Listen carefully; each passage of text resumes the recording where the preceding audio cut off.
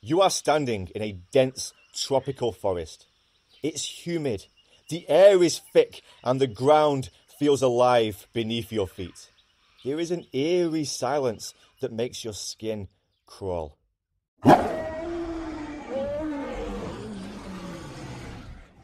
What was that? A deafening roar so powerful it just shook the earth itself.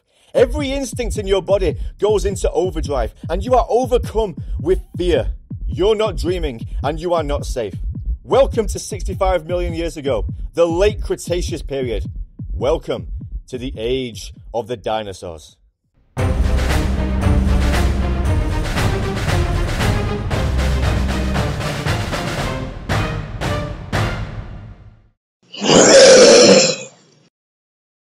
Today we're going to answer the question, what would actually happen if you were sent back in time 65 million years ago?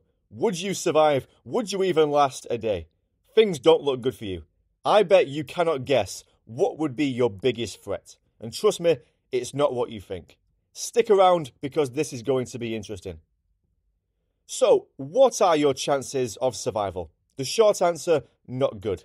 The late Cretaceous period wasn't exactly designed for humans. The atmosphere back then had more oxygen than what it does today. Now, this extra oxygen allowed the animals to get ginormous.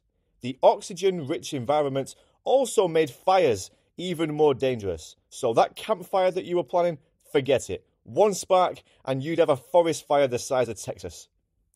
Now, the fun part. Let's talk dinosaurs. Despite what Jurassic Park might have taught you, you wouldn't just run into a T-Rex every 5 minutes. Paleontologists estimate that they were between 20 and 30,000 T-Rexes roaming the Earth 65 million years ago.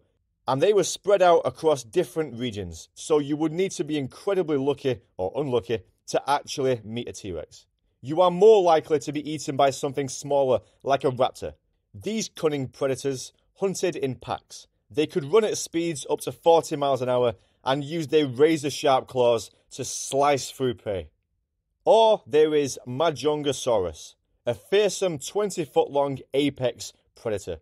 Majungasaurus had a powerful bite and terrifying teeth designed to crush bone. Even worse, fossil evidence suggests it might have been a cannibal, meaning nothing, including its own kind, was safe for Majungasaurus. Or maybe you would run into a Carnotaurus, one of the strangest and most terrifying predators of the late Cretaceous. At around 25 feet long, this predator was built for speed, with powerful legs that could chase down prey in open landscapes. Its distinctive horns gave it a devilish appearance, and its muscular jaws could crush bones. Carnotaurus didn't just hunt, it overpowered and demolished anything it set its sights on.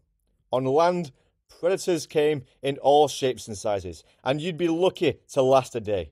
Even the little dinosaurs would be enough to hassle you by biting your leg, which could lead to an infection. More on that in a moment. If the dinosaurs don't get you, the prehistoric predators of the skies might. Imagine you're walking through the forest and you see the shadow of a Quetzalcoatlus, the largest pterosaur ever known, passing overhead. With a wingspan of up to 36 feet, this flying nightmare wasn't interested in bugs. It could snatch you up in its beak faster than you could say, "Hey look, a giant flying chicken." And let's not forget the oceans.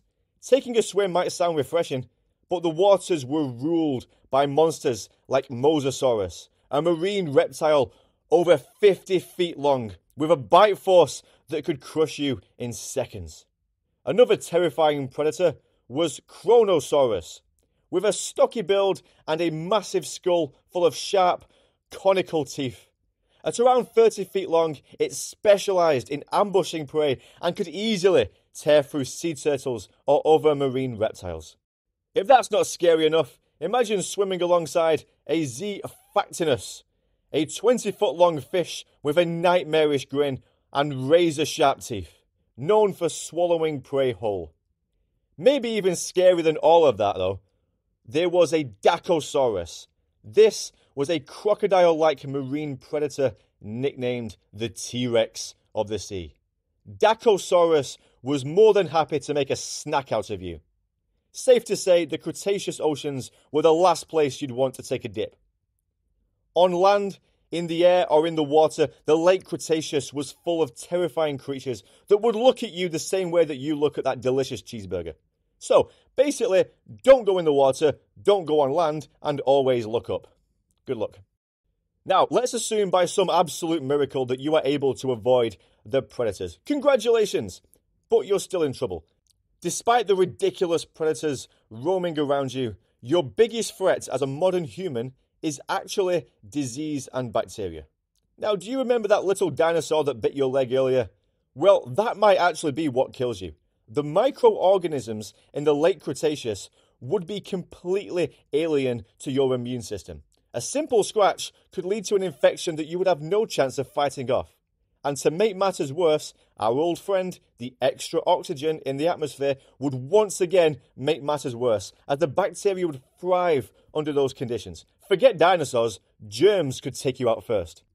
Okay, now let's assume that you are able to avoid T-Rexes, fight off raptors somehow, avoid pterosaurs, stay away from the water, and we're able to do all of this without getting so much as a scratch.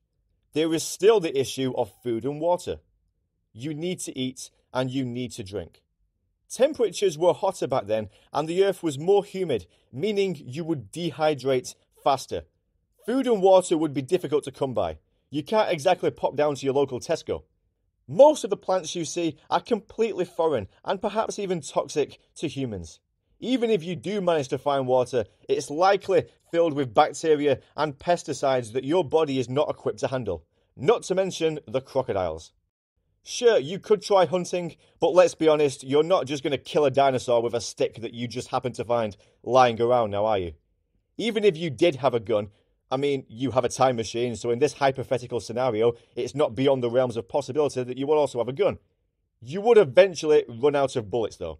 And the gun could also get wet or jam, so eventually you would have to resort to good old-fashioned methods anyway. Good luck with that. You are a tiny, hairless monkey in a world of giant archosaurs. So let's say that you have the survival skills of Rambo, the throwing accuracy of the Night King, and the immune system of Bonnie Blue. You would eventually notice something strange as you look around for pterosaurs. The sky. The sun and the moon wouldn't quite look the same. The moon was closer to Earth back then and would be brighter as a result. The moon being closer also meant that tides and the wind would be more extreme. The Earth was also spinning faster, meaning days lasted about 23 hours. Even time itself is out to mess with you. Now, the big finale, the asteroid. Okay, so far you've survived dinosaurs, bacterial infection, crazy winds, mastered hunting, and somehow found a clean water source. But now it's time for your biggest test to date. If you were dropped off close to the end of the Cretaceous, you'd get to witness one of the most catastrophic events in Earth's history. The Chicxulub asteroid impact that wiped out 75% of life on the planet. The Chicxulub asteroid, which was roughly the size of Mount Everest, slammed into what is now the Yucatan Peninsula in Mexico, causing shockwaves, tsunamis, and a heat wave so intense it cooked animals alive hundreds of miles away. If you were far enough away not to be vaporized upon impact, you'd face a post-apocalyptic Earth filled with darkness, freezing temperatures, acid rain, toxic air, and a collapsing food chain. But look on the bright side, no more T-Rexes. So what's the takeaway? If you're sent back 65 million years, you're not just battling dinosaurs, you're up against an entire planet that wasn't designed for you. But hey, at least you'd have a great story. Sadly, no one would be around to hear it for another 65 million years. Thank you for watching today's video. If you've enjoyed the video, please leave a like and subscribe, and let me know in the comments, which dinosaur would you want to see up close? Thank you, and have a great day.